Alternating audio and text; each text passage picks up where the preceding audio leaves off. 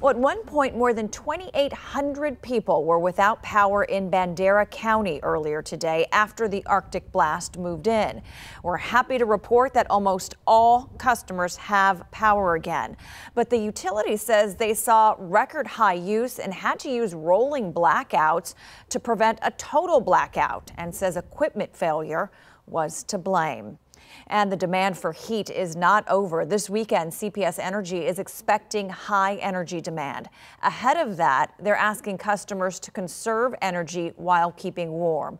KENS 5 reporter Troy Kless has some tips to share. Ahead of this Arctic blast, CPS Energy says it has spent time on weatherization upgrades, anticipating that customers will be turning up the heat. So placing the temperature thermostat at 68 degrees, lower if you're leaving home, but don't turn the thermostat off, don't turn the heating system off, or put it below 60 degrees. Also keep an eye on space heaters and don't use your stove or oven to heat up your house. The utility discourages using appliances like washers and dryers to avoid costs on the back end. If you can manage those large appliances and their uses over the next few days, you can better manage your energy bill. CPS also discourages charging electric vehicles overnight. Instead, charge them during the day. Would not charge them at night per se, because right now at night we have overnight we'll have those freezing temperatures, and that's when the greatest demand will be on the system. But CPS Energy expects to meet that demand.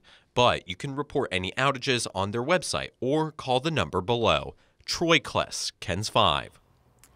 ERCOT forecasters also expect the power grid to meet statewide electricity demand tonight, and conditions are tight right now. Matt Houston has been watching the data all day. He joins us now with the latest. Matt? Yeah, Isis, we're fine at the moment, but the gap between supply and demand will be narrow probably for the next 12 hours or so. Texas is operating without one of its safety nets because the wind isn't blowing. Now that, of course, makes it feel a little warmer outside, but it costs the state lots of power.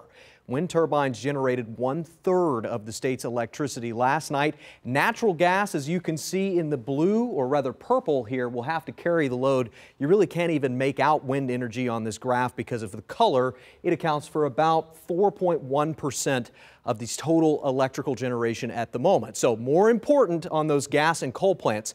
Some of them, though, struggled to run at full power today. That's only an issue, though, if more gas and coal plants go down. And so far, so good. Experts were a bit concerned also today because ERCOT underestimated how much power you would use yesterday, as if they published their forecast and forgot to include everyone in San Antonio or Dallas. If they'd missed like that again tonight, we'd be in more trouble, but their miss is only Austin size now. That needs to change. We need to get better at forecasting, but barring unexpected and extreme problems, your lights should stay on. Isis? Thank you, Matt.